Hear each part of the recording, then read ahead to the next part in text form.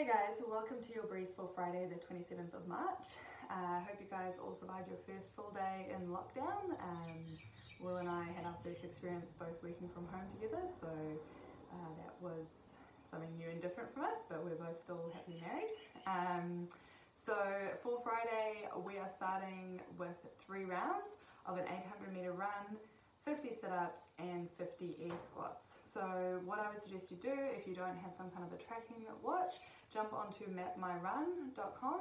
I'll include the link in the brief description, and measure out a 400 meter out and back or an 800 meter loop if you're lucky enough to have one of those. So you're going to head out for your 800 meter run, you're going to come in and you're going to do 50 sit-ups.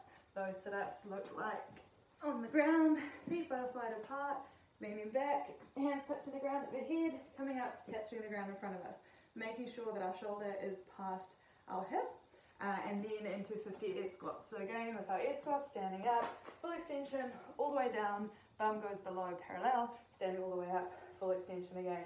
Making sure we stand up here so that we're not extending our knees, but staying leaned in. Full extension at the top. Head out, do that 2 more times, and then record your time. Then we're going to go into some core extras. So accumulate a 4-minute plank and a 4-minute hollow hold. All right, so that plank, let's just tilt that a little bit. There we go. So our plank is down on all fours, up on our toes, keeping our butt down, core engaged, holding there for as long as we can. All right, and then that hollow hold is over on our back, legs extended, arms overhead, nice hollow position, everything engaged, shoulder off the ground, core nice and tight, feet together, toes pointed, nice hollow position. Had a couple of questions on scoring the last few accessory pieces and also the workouts.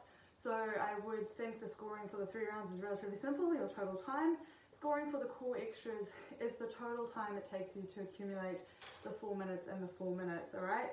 So what you're going to do is you're going to go into that plank, look at the clock, when you drop down, record that time, keep going until you've accumulated 4 minutes. Do the same thing for your hollow hold. You can mix them up if you want, switch between your plank and your hollow hold, but your score is the total time it takes you to accumulate those 4 minutes of each, including the rests. Once again, any questions, feel free to hit us up, and hopefully we'll see you guys at the live workouts. We're missing you. Otherwise, sip and slip. Sip and slip? Sip and stretch. Alright guys, see you soon.